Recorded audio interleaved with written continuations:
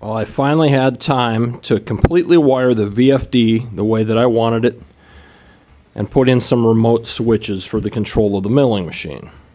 So let's start from the beginning. Over here I have the emergency power shut off. Power runs up through this cable.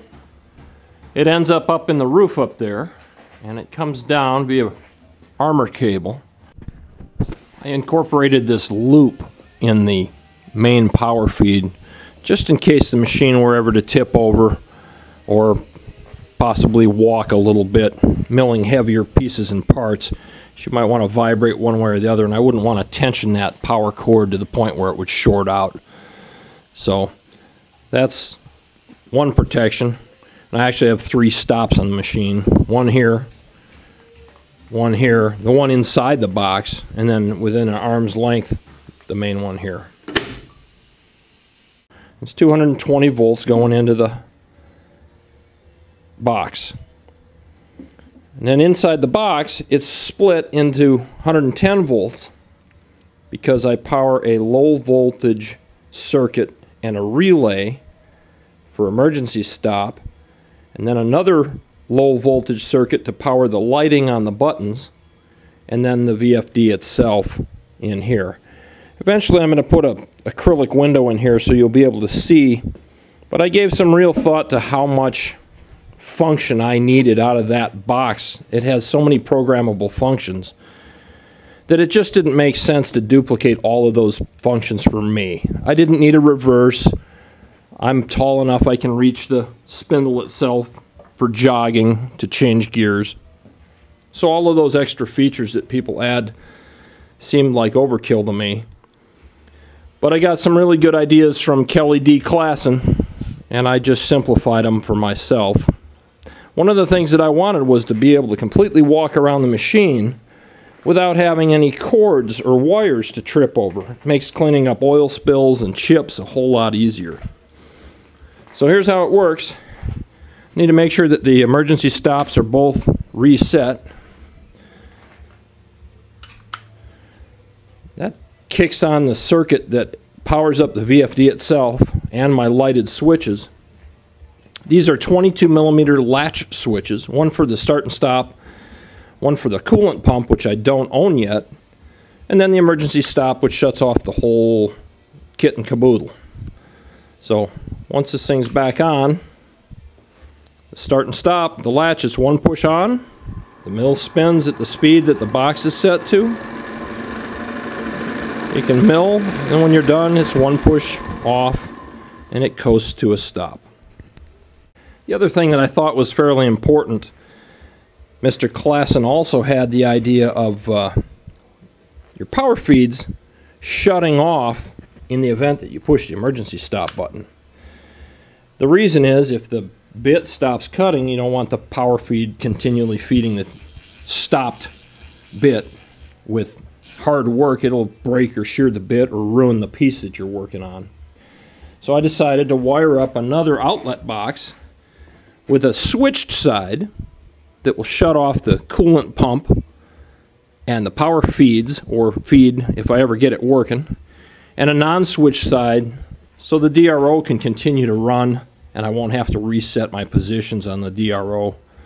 I also plan to add a spindle light at some point, some sort of gooseneck light that comes over here that gives me bright light right at the spindle.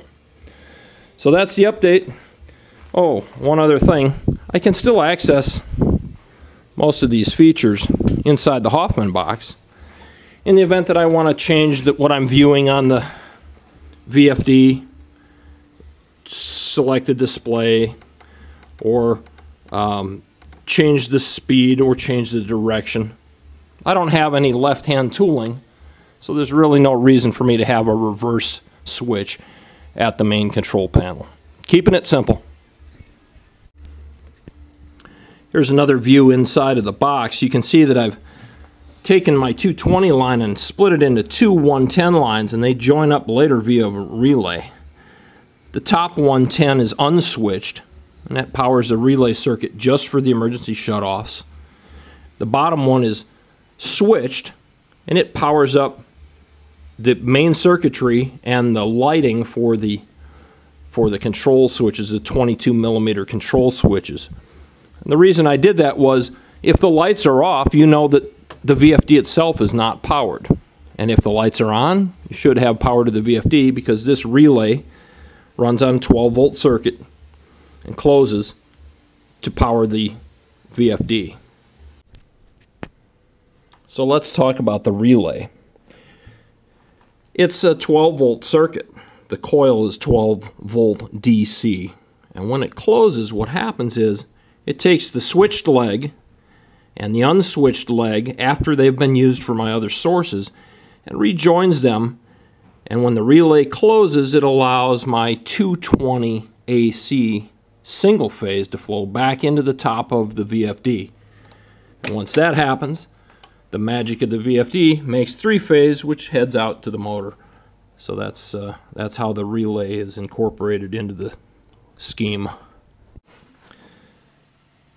Well, if you read the instructions for the Automation Direct's VFD, you might think that all of your control lines need to be shielded. But I've really only got one control line that runs remotely, and that's its start and stop.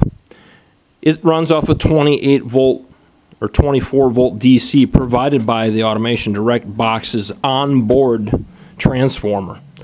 All the rest of my controls are all 12-volt, and they're all DC, so arguably they're very relatively impervious to induction current. I don't see any chance where this machine would ever accidentally start or not perform the way that you wanted to because of interference or induction in the circuits. Plus, too, I kept careful to run my power circuitry in completely different cables and different routings than the control circuitry. Everything's inside of armor cables. It passes through the machine, and it gives me fairly nice clean lines around the machine to get up here. One last thing I'm still waiting for is the Asian manufactured box that will house these three buttons, and I've got these temporarily labeled, but the new box will have the actual labels of each pump function and the start function and the emergency stop function on an enclosed box, and then this cable line will run into the back of the enclosed box. So the lines will be nice and clear from the work table, and that's about it. Thanks for watching.